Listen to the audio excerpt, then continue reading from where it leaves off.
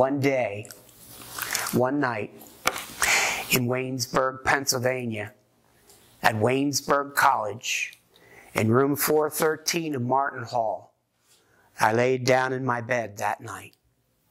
And after months of trying to find God, I finally gave up and said, you know what? I'm just going to ask Jesus to come into my heart, because that's what I heard a pastor say years ago that you had to do.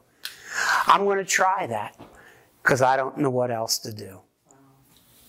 I laid on that bed and I was going to say, Jesus, come into my heart.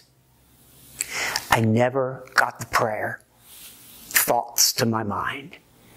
I said, Jesus, and before I could speak it in my mind, come into my heart, bang, the Spirit of God came like waves over me. Wave after wave of this love power came flowing over me. Felt like my head was going to pop off my shoulders. And the soul of me said, whoa, slow down. And the spirit man inside me said, no, keep it coming. I've been waiting 18 years for this. Isaiah 65:24. Behold, before you call, I will answer. And while you are yet speaking, I will hear. And he did. He did.